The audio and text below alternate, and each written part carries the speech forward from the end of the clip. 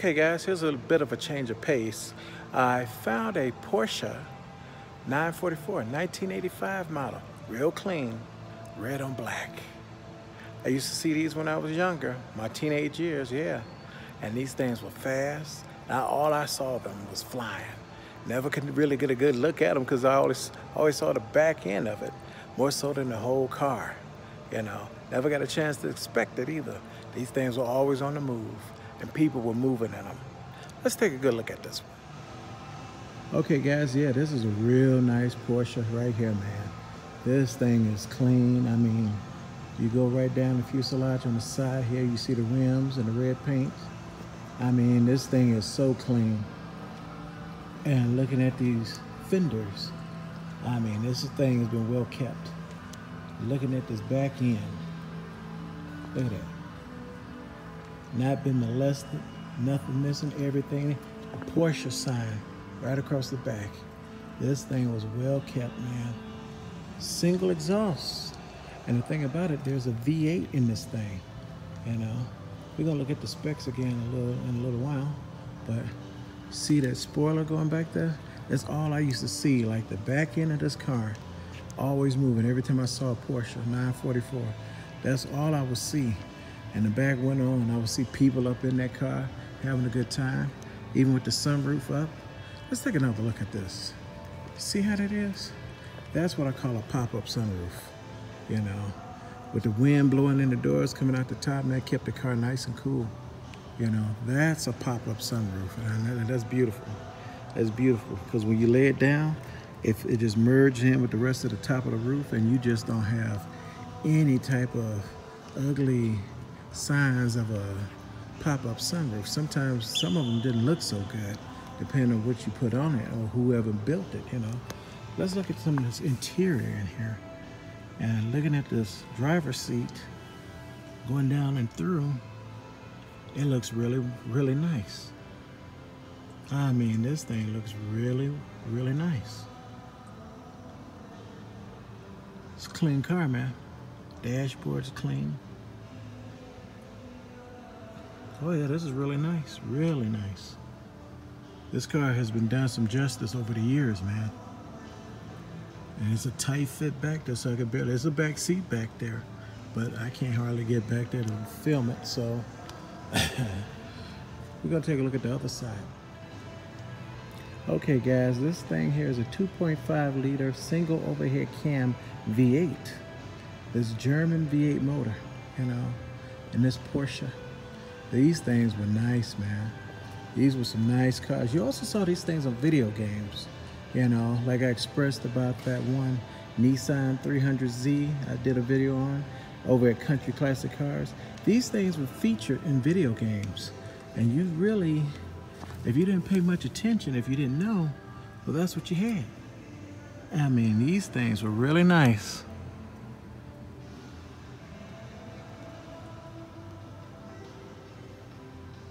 Seats are clean, man. Seats are clean. It's the 5-speed manual, if I didn't mention it. But this thing is really, it's sharp, it's clean. Nice Porsche, man. For it to be 85, you can't beat this. Okay, for all the old-fashioned people that like watching cars, videos on cars, or at a car show, like seeing these old classics, I found something for you.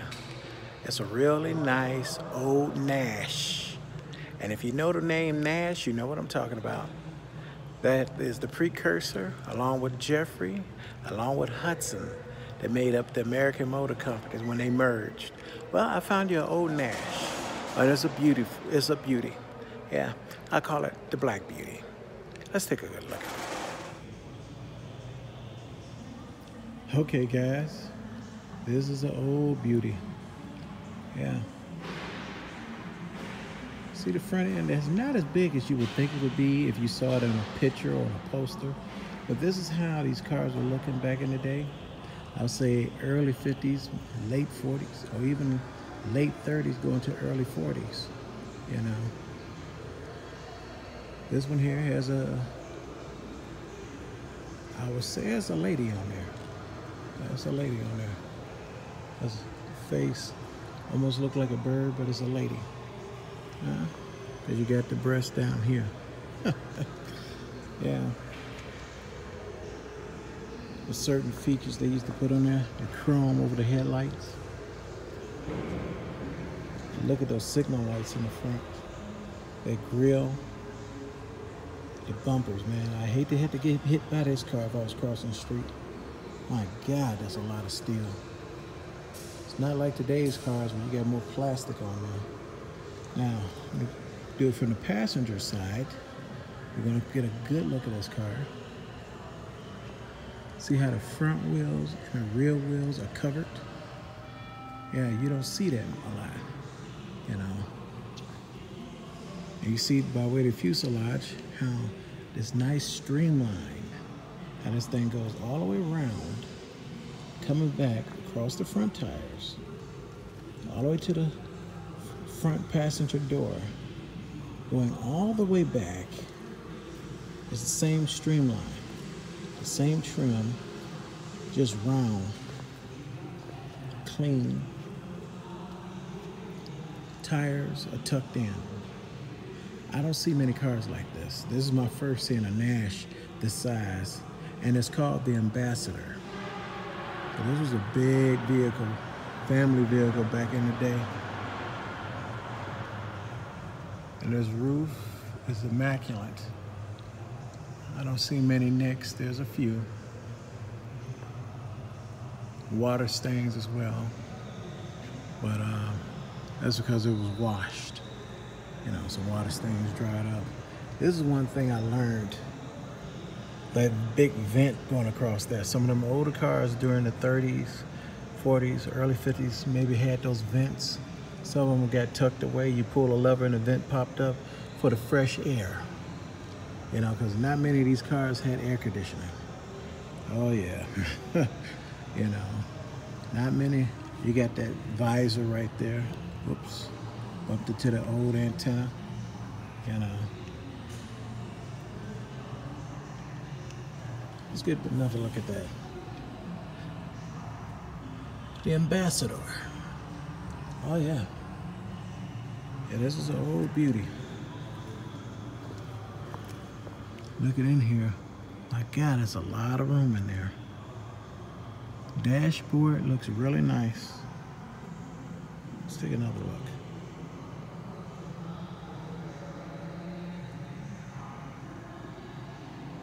Yeah, that's different to me. Some of those knobs and buttons, really different to me. The speedometer is right there on the steering wheel. We're gonna take a look at that when we go to the other side.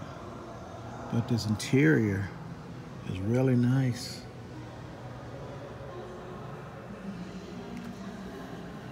Look at all the room in the back. And this seat is back there. Yeah, this was a big car, man. This was a big car. It was meant to put about 5 or 6 people in it. We're gonna look at the driver's side. Let's take a good look at this driver's side. I mean, this thing is a clean car for it to be as old as it is. An old Nash, you know. This thing is a beauty. Look at the rear end real quick.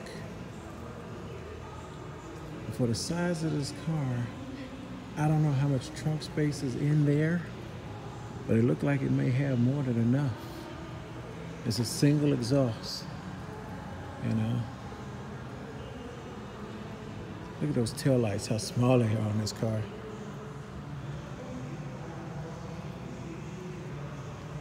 And actually, this Nash doesn't have any type of backup lights on it.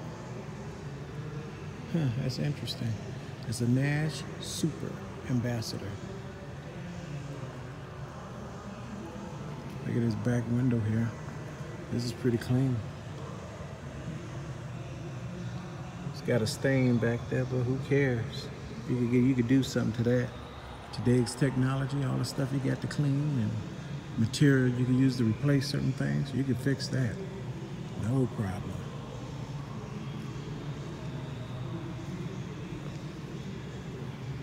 Another look at this back.